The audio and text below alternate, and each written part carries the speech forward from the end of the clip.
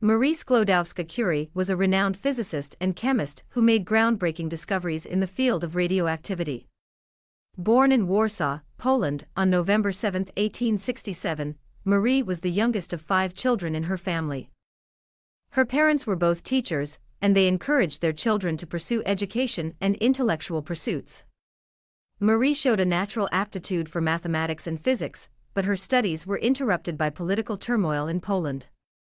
In 1891, she moved to Paris to study physics, chemistry, and mathematics at the Sorbonne University.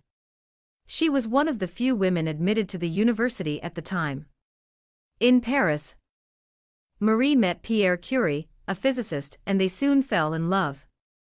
They were married in 1895 and began working together in Pierre's laboratory.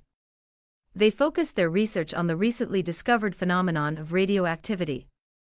In 1898, Marie and Pierre discovered 2 new elements, polonium and radium, which were highly radioactive. They coined the term radioactivity to describe the property of elements that emit energy and particles. Their discovery earned them worldwide recognition, and they were awarded the Nobel Prize in Physics in 1903, becoming the first couple to receive the prestigious award. Marie continued her research after Pierre's death in 1906. She became the first woman to receive a doctorate from the Sorbonne University, and the first female professor at the University of Paris. In 1911, she was awarded the Nobel Prize in Chemistry for her discovery of radium and polonium, making her the first person to win 2 Nobel Prizes in different fields. During World War I, Marie developed mobile X-ray units to assist battlefield surgeons. She trained and led a group of nurses to operate the units, which saved countless lives. Her work earned her the French Legion of Honor and the British Order of Merit. Marie's research took a toll on her health, and she suffered from chronic exposure to radiation. She died on July 4, 1934, at the age of 66 from aplastic anemia, a rare blood disorder caused by exposure to radiation. Her papers and research materials are still highly radioactive and must be kept in lead-lined containers.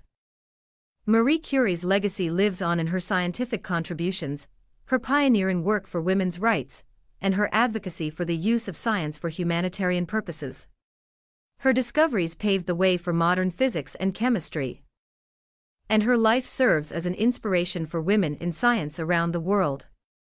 Marie Curie's impact on the world of science cannot be overstated. Her work in the field of radioactivity opened up entirely new avenues for scientific inquiry and revolutionized our understanding of the atom.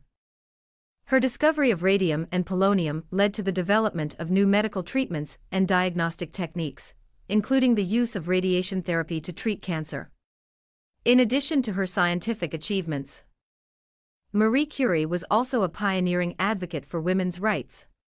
She recognized the barriers that women faced in the scientific community and worked to break them down, paving the way for future generations of female scientists.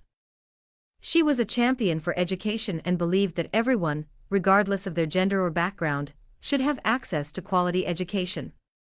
Marie Curie's dedication to humanitarian causes is also noteworthy. During World War I, she used her scientific expertise to help save lives on the battlefield. She developed mobile X-ray units that could be used in the field, allowing for faster diagnosis and treatment of injuries. She trained a team of nurses to operate the units and personally drove them to the front lines, risking her own safety to help others. Despite the challenges she faced as a woman in a male-dominated field, Marie Curie never lost her passion for science and her desire to make a difference in the world. She was a brilliant scientist, a tireless advocate for women's rights, and a humanitarian who used her talents for the greater good. Her life and legacy continue to inspire and motivate people around the world, and she remains one of the most iconic and influential figures in the history of science.